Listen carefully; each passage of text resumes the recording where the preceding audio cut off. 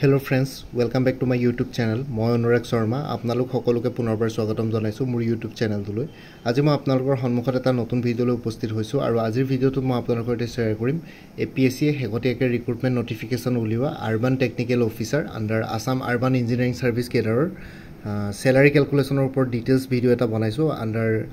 Department of Housing and Urban Affairs Assam ঠিক আছে এওঁলোকৰ যোনটো পোষ্ট আছে আৰবান টেকনিক্যাল অফিচাৰ তাৰে এটো ক্লাস 1 পোষ্ট হয় urban technical officer junior grade 3 বুলি কোৱা হয় কিন্তু এটো ক্লাস 1 গেজেটেড পোষ্ট হয় তো আপোনালোকৰ প্লে স্কেলটো হ'ব 30000 to 110000 পেমেন্ট 4 ত পৰিব আৰু grade pay 12700 which is equivalent to Assam Police Service District Transport Officer Superintendent of Taxes Superintendent of Excise Labor Officer তাৰ পিছত আৰু এটা যে আছিল আৰু এটা ম্যানেজমেন্ট অফিচাৰৰ যোনটো পোষ্ট ওলাইছিল আৰবান আসাম আৰবান ফাইনান্সিয়েল সাৰ্ভিসৰ তো হেতু ফাইনান্সিয়েল ম্যানেজমেন্ট অফিচাৰ তো হেতুৰ লগতো একই ইকুইভ্যালেন্টে হয় স্যালাৰি স্কেলটো গ্ৰেড পেটো সকলোবোৰ একেই তো এতিয়া আৰু চাব গলে সাৰ্কুল অফিচাৰ লগতো একেই আৰু লগতে আমাৰ যোনখিনি ভিডিও থাকে ব্লক ডেভেলপমেন্ট অফিচাৰ তেওঁলোকৰ লগতো একেই আসাম আৰবান এডমিনিষ্ট্ৰেটিভ সাৰ্ভিসৰ লগতো একেই তো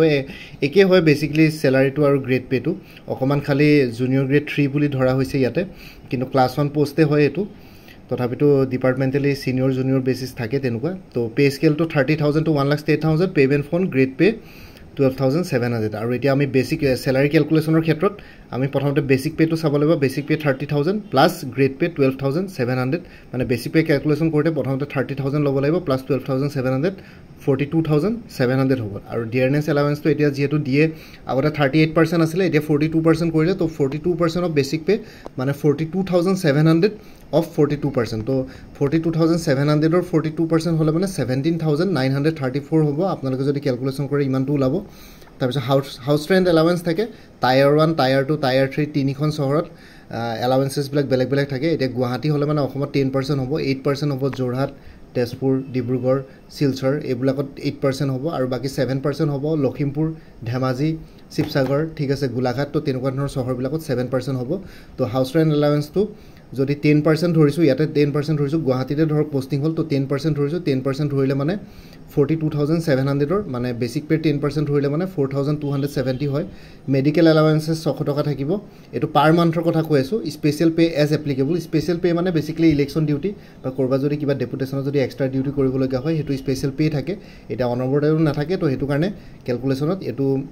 আমি এড কৰা নাই আৰু লাগিতে গ্ৰোস স্যালাৰি যদি কম 42700 plus DA 17934 plus house rent allowance 4270 plus medical allowance 600 তো গুটে কিটা যদি প্লাস কৰো তেতিয়ালে গ্ৰোস স্যালাৰিটো হয় 65504 ঠিক আছে এটো গ্ৰোস স্যালাৰি ইয়াৰ পিছত ডিডাকশনস থাকিব ডিডাকশনস সমূহ হল ন্যাশনাল পেনশন সিস্টেমত আজিকালি ডিডাক্ট কৰা হয় কাৰণ ৰিটায়াৰ পিছত ৰেগুলাৰ পেনশন আজিকালি বন্ধ হৈ গল ন্যাশনাল পেনশন সিস্টেম হৈ গল one nation one pension scheme under ahi gol to 10% of 60634 60634 to korba hol eto apunar 42700 plus 17934 মানে basic pay plus grade pay যদি এড কৰাৰ পিছত হেতুৰ ওপৰত 10% কৰিলে মানে 6063 পায় আৰু গভৰ্ণমেন্টৰ ফালৰ পৰা 14% দিয়া হ'ব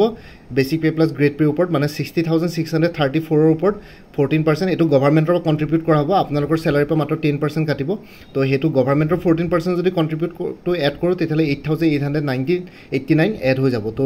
6063 plus 8889 এড কৰিলে 14952 হ'ব প্লাস এটা গ্ৰুপ ইন্সুৰেন্স স্কিম থাকিব এটো পাৰ মান্থৰ কথা কৈ আছো দেই 400 থাকিব প্ৰফেশনাল ট্যাক্স থাকিব 208 টকা টোটাল ডিডাকশন থাকিব 6063 plus মানে 10% of basic pay plus 400 to group insurance scheme plus 208 professional tax তো total 6671 deduction hobo তো আমি যোনটো gross salary পাইছিলো 65504 red color তো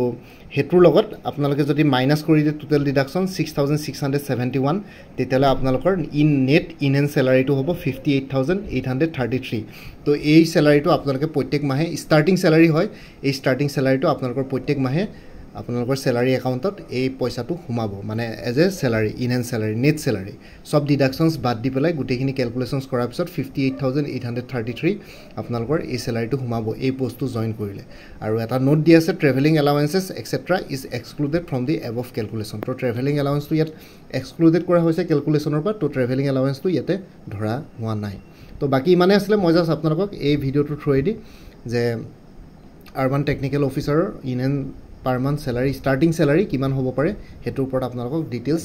এটা ক্যালকুলেশন দেখুৱাই পেলাই জনালো বাকি মানে আসলে আৰবান টেকনিক্যাল অফিচাৰৰ অন্য ৰিলেটেড ভিডিওছবোৰ ভিউ কৰিব কাৰণে এই ভিডিওটোৰ ডেসক্ৰিপচনতে এটা লিংক দিয়া আছে সেই লিংকটোত ক্লিক কৰি পেলাই আপোনালোকে এই পোষ্টৰ বিষয়ে সকলো ধৰণৰ ভিডিওছ পাই যাব লগতে মোৰ আৰু এটা চেনেল আছে অসম আইকিউ বুলি সেই চেনেলটো সাবস্ক্ৰাইব কৰি ল'ব পাৰিব সো ভৱিষ্যতলৈ এনেকুৱা ধৰণৰ কম্পিটিটিভ এক্সামছ বিলাক দিয়াৰ ক্ষেত্ৰত আৰু অলপ এক্সট্ৰা গাইডেন্স পাই যায় বাকি মোৰ ভিডিওছবোৰ চাই যদি ভাল পায় মোৰ চেনেলটো সাবস্ক্ৰাইব কৰি ল'ব আৰু লগতে আপোনালোকৰ যিমানখিনি ফ্যামিলি ফ্ৰেন্ডছ ৰিলেটিভছ আৰু চিনাকি এক্সপেৰিয়েন্স আছে তেওঁলোকৰ লগত মোৰ চেনেলটো শেয়াৰ কৰিব